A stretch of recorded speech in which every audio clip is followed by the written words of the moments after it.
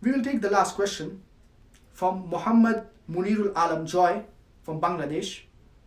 He says, can you explain the hadith regarding 73 sects in the Muslim Ummah, out of which only one sect will go to Jannah?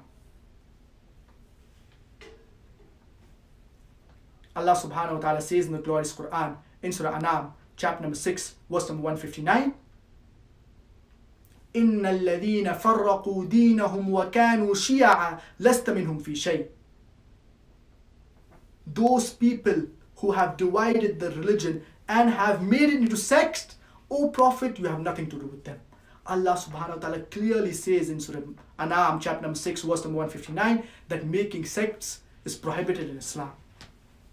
And Allah subhanahu wa ta'ala says in the glorious Quran, in Surah Al Imran, chapter number 3, verse number 103, وَاعْتَصِمُوا بِحَبْلِ اللَّهِ جَمِيعًا وَلَا تَفَرَّقُوا.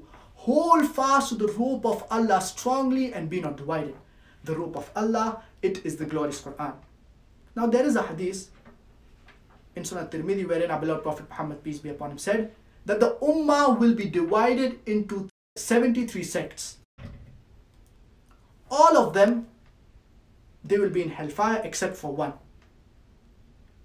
And the one that will not be in hellfire will be the one that follows the path of our beloved Prophet Muhammad, peace be upon him. The Prophet, peace be upon him, he said that the Ummah, it will be divided into 73 sects. That does not mean that our beloved Prophet Muhammad, peace be upon him, he said that make sects in Islam. He never said that. We Muslims, we need to follow the Quran and the Sunnah. As Allah subhanahu wa ta'ala says, Atiyullah wa atiyur Rasul. Obey Allah and obey His Messenger. We need to follow the teachings of our beloved Prophet Muhammad, peace be upon him. If we stick to the glorious Quran and to the teachings of our beloved Prophet Muhammad, peace be upon him, we will never go astray. So we should abstain from making sects in Islam. The Muslim Ummah should be united on the Quran and the Sunnah.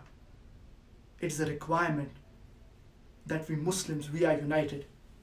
Many Muslims, they fight on small and petty issues. But we should be united on the glorious Quran and on the teachings of our beloved Prophet Muhammad, peace be upon him.